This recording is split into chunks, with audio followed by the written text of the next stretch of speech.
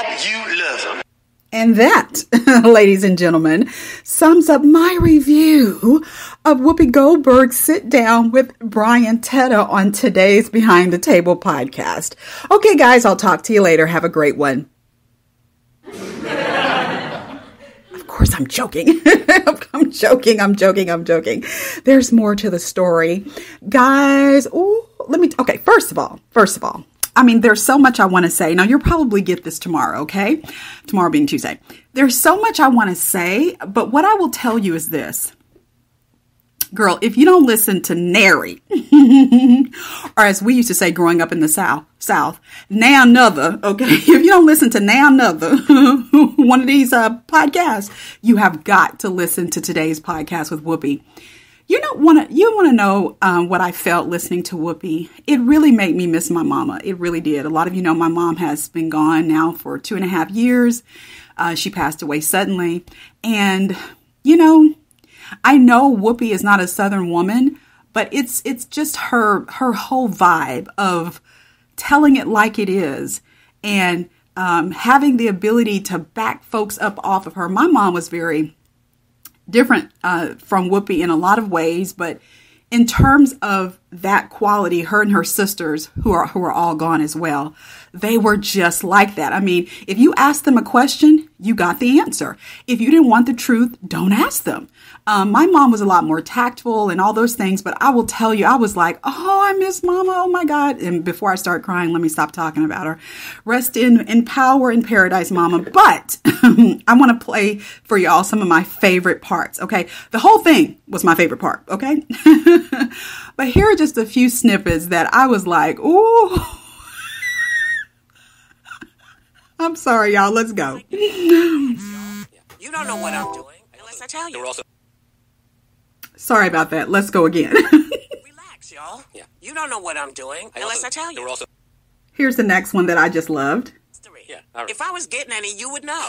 Because I would tell you I'm getting some. Right now, I'm not interested because I just got over COVID and it's too damn hot. All right.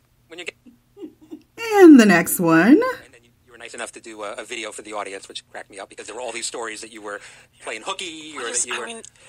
I don't understand, really. I don't understand.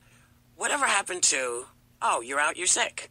Well, why would I lie? Why would I lie when it's so easy to catch me in a lie? Well, that's what I told people, because people did say to me, even people who we know, both know, said to me, you sure she's not just still taking another week of vacation? And I said, first of all, I mean, I get it, because you're also an award-winning actress. And yes, but here's the thing. And so that I don't spoil the whole thing for you, this is just the last one that I'll play. I learned my lesson. I was pretty good today. You were great. I was very good today because I could have taken fun in your mouth. Yeah, I know. I held my breath. Get into it. I know you're not into it.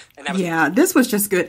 So Brian, first of all, y'all, let me just say this. I think all of us who are listening to the Behind the Table podcast, we need to give Brian Teta a round of applause, because for him to be an executive producer, he is so relatable. He's so down to earth, it seems.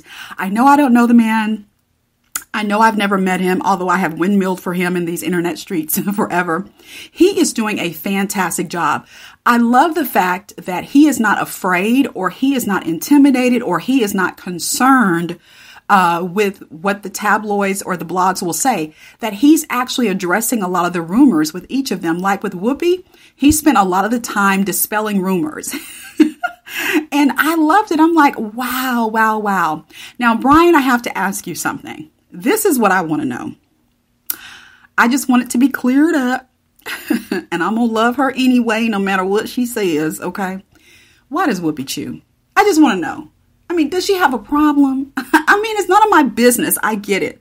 But I just want to know, like, where does she get the audacity to chew on a live show? Like, are y'all okay with it? Are y'all cool with it?